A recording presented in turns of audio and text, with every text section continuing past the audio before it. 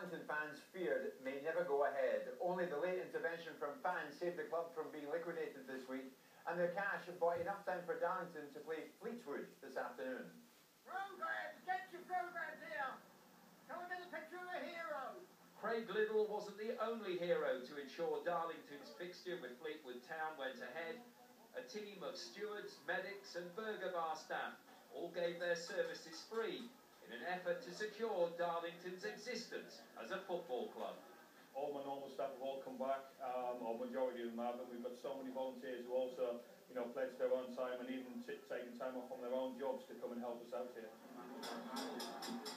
Earlier this week, the turnstiles opening at Darlington looked a remote prospect.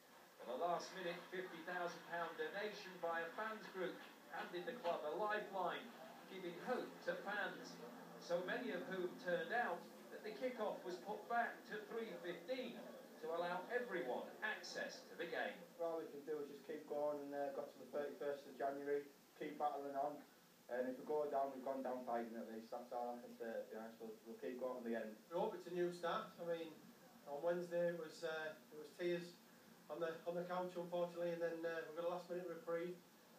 Just nice to have a chance to come down and support the lads.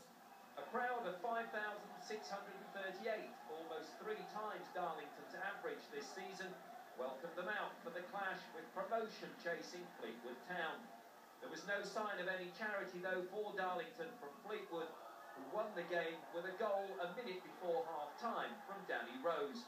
Despite the defeat, Darlington fans applauded their team at the final whistle, the players having demonstrated they have the fight to keep the club alive. The attendance was, I think, 6,000, which is fantastic, brilliant at this level. So, we chuffed to bits with that. The performance, I can't argue with it. I thought the lads gave everything they got. Probably didn't get what we deserved in the end. Prior to kick-off, a brass band had entertained fans, but it will take an entirely different kind of brass to guarantee Darlington's footballing future.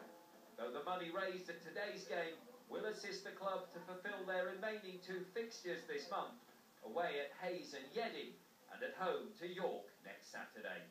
David Craig, Sky Sports. Now, David Price has earned himself a shot at Tyson Fury's British title after becoming the new English heavyweight champion.